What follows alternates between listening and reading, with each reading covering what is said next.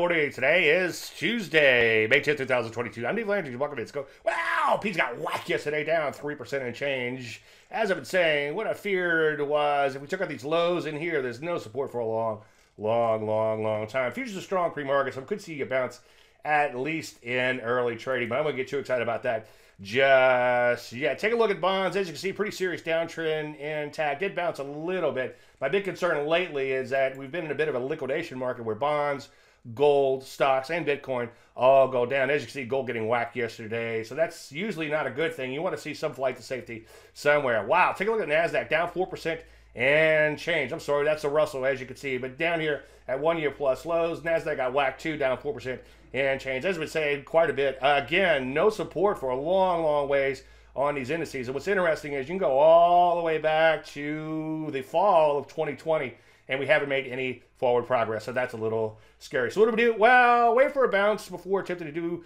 any shorting. I wouldn't try to catch this falling knife, though, on the long side. Let's just let it shake out and see how it all unfolds. Any questions? As usual, Dave, DLN.com. I'm Dave Landry. You started 1 minute.